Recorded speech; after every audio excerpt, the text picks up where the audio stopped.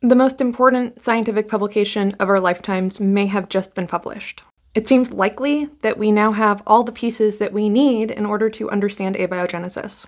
That is, how life started on our planet. Our Earth is 4.6 billion years old, and life popped up somewhere in the ballpark of 3.5 billion years. That means the conditions in which life formed on this planet are very different than they are today, and they're shaped by the organisms that we collected along the way. The building blocks to life on Earth are carbon, nitrogen, oxygen, and phosphorus. Usable nitrogen and oxygen were in short supply on early Earth. However, nitrogen can be fixed into a usable form by lightning, and early Earth had a lot of volcanic activity which helped support it. We wouldn't see complex life on Earth till things like algae and plants evolved and caused the Great Oxygenation event. Along with them, we got my favorite critters, the rhizobia, which are able to fix nitrogen, which is the limiting factor for all life on Earth. More recently, the presence of dark oxygen may answer other questions about how early life managed to get the oxygen it needed to form. That is, oxygen, while did exist on early Earth, we now know that there are other ways that oxygen can come about in the absence of light. It was roughly 70 years ago that a 22-year-old scientist created the conditions that were needed in order to form organic molecules abiotically. This was such an important discovery that it is still relevant today.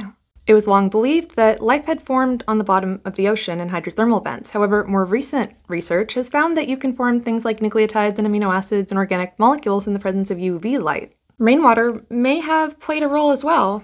One of the big questions was, how could we form phosphate? Our cells use phosphate in order to perform cellular processes. We break them and put them together, and our DNA is linked by them. But it's very energetically costly to put phosphate on. But we found the conditions in which you need to pop phosphate onto a nucleotide or onto a lipid, and that's the most important part. Given that we know how nucleobases, like the ones that form DNA, can form, they all on their own can function in a self-replicating manner. They can force others into conformation. The biggest question is, how do we get all these pieces together? And that's exactly what this research group found. How to put all of these pieces together and form them at the same time. It turns out what they were missing was silica. Silicon makes up 28% of our planet, but we've thought it's mostly useless. We don't use it in biological processes. It's inert. That's what early scientists were missing, silica.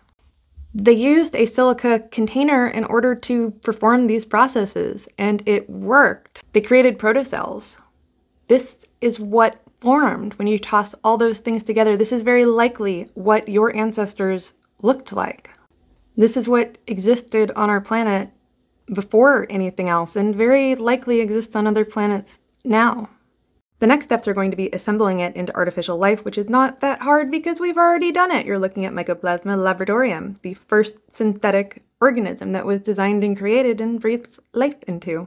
Also just the first of many. Scientists are working on creating artificial genomes for things like yeast, eukaryotes, more complex life. Our eukaryotic cells are more complex than the tiny prokaryotes swarming in the culture.